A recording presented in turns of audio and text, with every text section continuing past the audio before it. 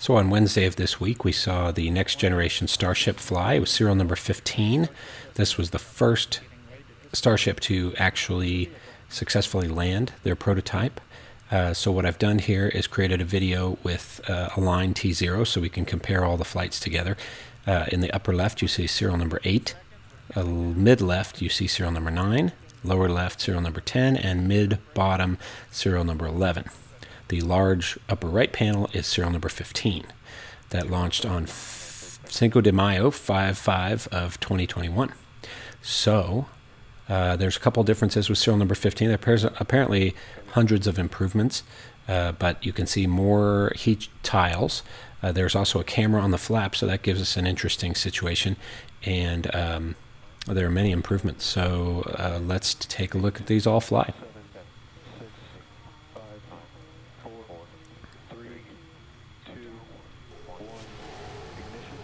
You'll see them all take off.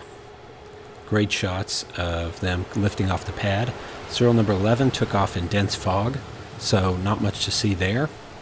Serial number 15, you'll see, has some choppy footage later on. I love the serial number 10 shaky video from all the very, very loud rocket thrust, and great views that were on serial number 10 there on the lower left.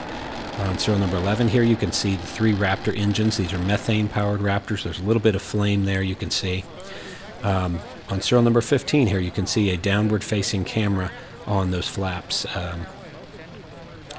You will see these engines as they cycle from a rich to a lean mixture on the motors. You will see them cycle from darker to lighter. And on the serial number 15, I think you'll see it here. It's pretty clear, then it gets a little darker. And that gets pretty obvious on some of those prototypes. But this is the camera on the flap on serial number 15 in the upper right.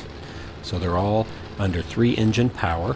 As they proceed, they will switch to 2 engines. The serial numbers 8 and 9 switched at 1 minute and 41 seconds, switched to 2 engines. And serial numbers 10 and 11 switched to it at about 2 minutes 11, 2 minutes 15.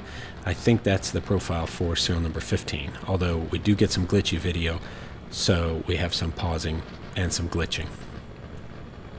What you can see, they're all under 3 engine power. Serial numbers 8 and 9, you will see them cut their engine short in just a couple of seconds here. They will shut off 1 engine and go down to 2 engines there, you can see, and there's a little bit of flame there as the residual fuel gets burned up.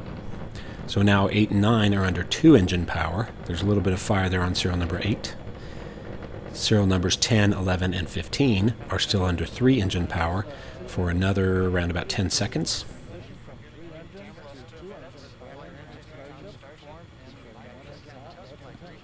And you can see that serial number 15 is already glitched and frozen the video, but it will come back for there. There you see serial number 11 goes down to 2 engines. Serial number 10 down to 2 engines. From now on with serial number 15, the video is kind of intermittent and glitchy. And there you can see the camera on the flap, but it again freezes for us. As it proceeds, we lose a second engine at around 3 minutes and 15 seconds for all the prototypes. Hard to tell with serial number 15, but I think they said that it shut down at around 3:15. So that should be coming up in about 30 seconds. So when they are ascending, they are not moving very fast. So they went up to about 10 kilometers. Serial number 8, I believe, went to 12.5 kilometers. But the average speed is about 90 miles per hour, so not fast enough for the aerodynamic surfaces to be in effect. Basically, you have gimbaling or movement of these engines, and that creates the balance. So here we are about to see shutdown of 1 more engine. Now they're all going down to 1 engine power. So these are Raptor engines, either methane and liquid oxygen powered rocket engines. So the Starship contains 2 tanks. There's a methane tank and a liquid oxygen tank, and then they mix in and combust in that rocket engine.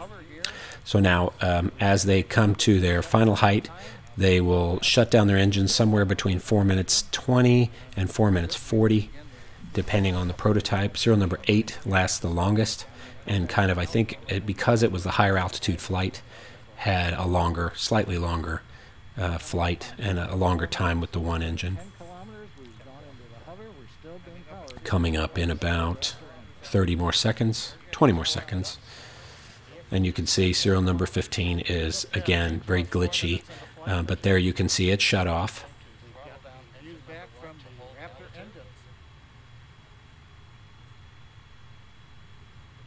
And the other ones take a little bit longer to shut off. Serial number 15 should be coming out there. You can see serial number 10 belly going back to the belly flop, so it goes back to horizontal and tries to now belly flop down using those aerodynamic surfaces. Serial number 9 now shuts off and does a belly flop. Serial number 8 will be next. So this is the serial number 15. You can see the camera on the flap, and as the flap moves, you can see how the camera moves in relationship to the ship. And serial number 8 there is starting its belly flop. As they fall, you can see some venting of the either liquid oxygen or liquid methane coming out, and that's that smoke coming off the vehicle.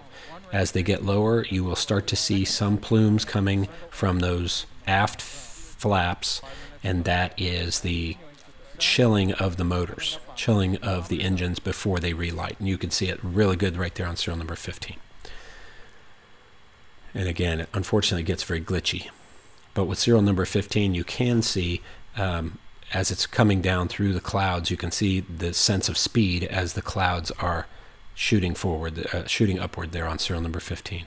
And you can see some venting. And we're about to see serial number 11 light its Raptor engines. We're about to see number 15 light its engines. There is a light of 2 engines on serial number 15, and here it is, and you can see them gimbaling around to try to balance the ship. Number 11 lit up the engines, and right then it exploded. Serial number 15 comes down and has a good landing there. And you'll see that as the dust clears, serial number 15 is still standing. Serial number 10 lit 3, then it shut off 1, shut off a second, and it comes down under 1 engine power. Serial number 10 in the lower left will come down, and it actually will land. It's a bit of a hard landing, and unfortunately, after it landed, about 8 minutes later, it did explode. Serial number 9 only was able to light 1 engine, very hard, very angular hit, and rapid unscheduled disassembly. Serial number 8 now lit its engines, but it lit 2 of them, but started to consume. You can see this green flame coming out. This means that the engine is being consumed, and vertical, but very hard, rapid unscheduled disassembly.